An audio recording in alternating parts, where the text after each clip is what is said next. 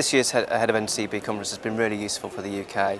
It gives us an opportunity to network with global law enforcement across 194 countries. It's important for the UK because it helps us to connect local law enforcement to a global law enforcement community and to help protect the public across the UK by networking and utilising databases available that no other agency has access to.